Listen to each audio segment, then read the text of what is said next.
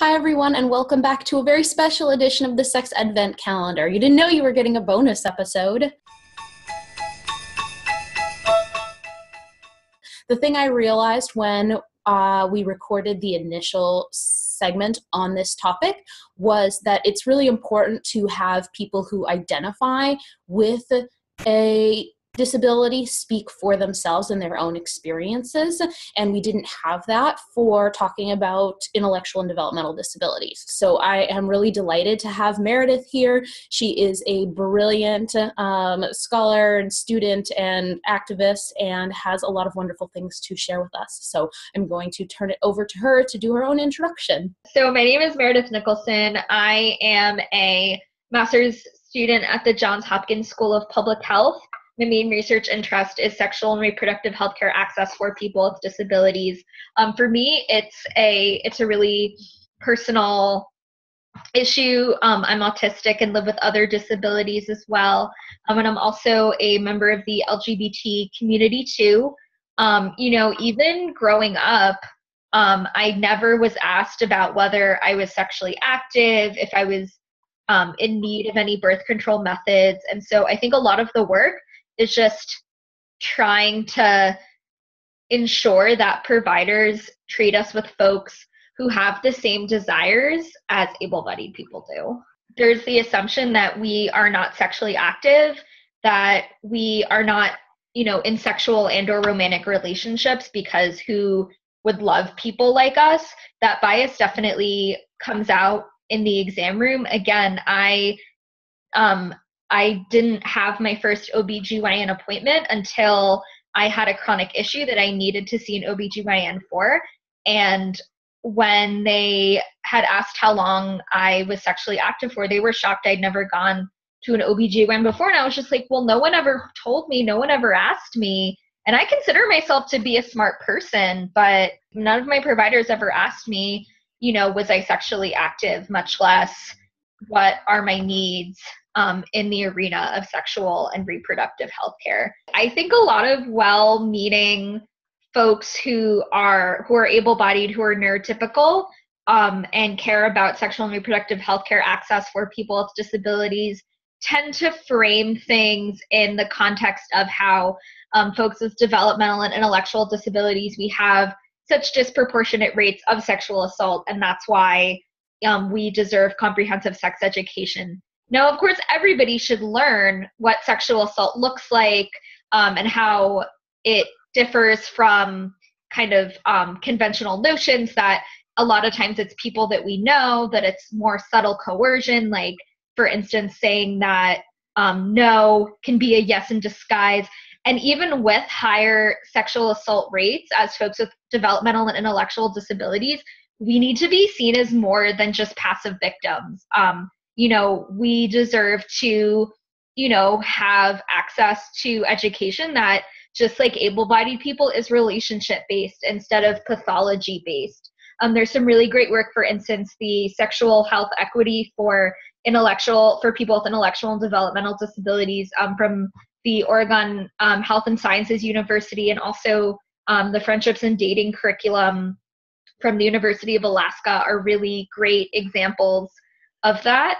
For instance, I was speaking with, her name is Perrin Reese from Health Connected, which is a nonprofit in California that does sex ed, including a wonderful curriculum for people with disabilities that is forthcoming.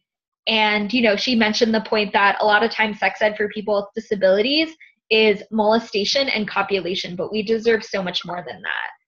So again, so much of it is just getting providers to push through their unconscious biases, instead of making assumptions. And for folks with developmental and intellectual disabilities, to make sure that you present material in an accessible way, having info that's plain language or alternative formats. So sometimes folks with developmental intellectual disabilities might need kind of more picture-based materials or the like. And also a really important thing, as I mentioned, I'm bisexual, and there are LGBTQ disabled people too. We shouldn't be all assumed to be heterosexual, to be all cisgender. In fact, autistic people are more likely than folks who are neurotypical to identify as LGBT.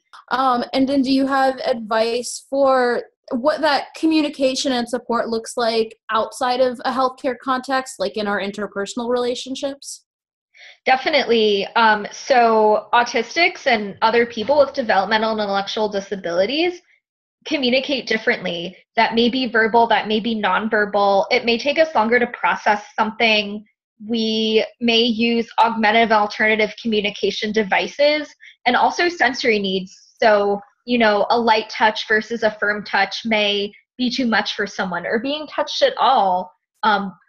Whether that's a given day, whether that's most days, can be really difficult for folks, especially who are autistic like myself. I think something else that's really important, especially if one is talking about consent, I definitely agree that consent should be made in a clear way.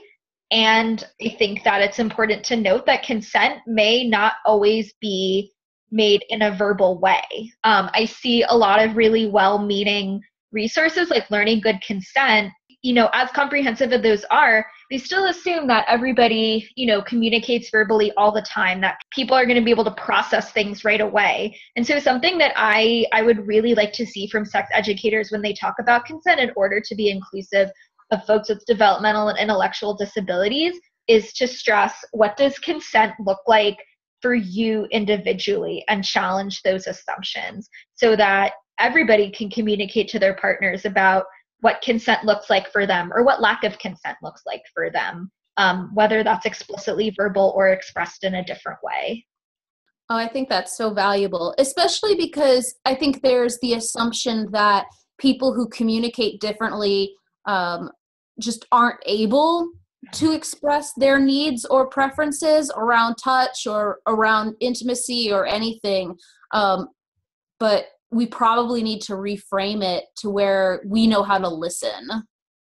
Yeah, absolutely. The way that we kind of think about it in the autistic community is that if you expect us to communicate in neurotypical ways, then it's pretty akin to assuming that someone is going to speak your language, and since we don't do that, if there is the assumption when asking for consent or giving consent that we speak that same language, if you will, then of course it's going to be unpleasant and confusing for all parties involved. So you're absolutely right that just because we don't speak the language of neurotypicals, if you will, it doesn't mean that we don't have anything to say, and it doesn't mean that we can't be active agents in consenting or non-consenting to sexual activity. Any closing thoughts on just the general topic of sex and intellectual and developmental disabilities? Yeah, it's really important to include people with disabilities in your work.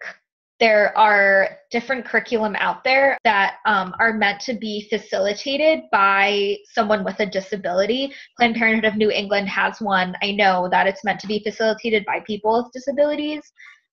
So whenever possible, include people with disabilities not just as passive recipients of your sex education, of your medical expertise, but include us in your efforts to facilitate, and also be sure to when we give you feedback to take us seriously. A lot of times, especially among folks who claim to be speaking for autistics, they instead of really listening to us when we call them out, call them in, they just tend to shut us down and dismiss us when we should be centered first and foremost.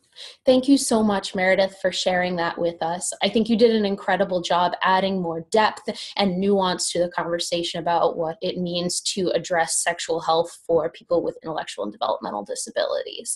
So thank you for taking your time to be here. Thank you to everyone for listening in. I hope you are having a wonderful new year. And as always, if you are interested in more sexual health information, you can check out my store.intimatehealthconsulting.com, and take a look, see what webinars or live in-person trainings might benefit you and your colleagues. Thanks so much, and have a great day.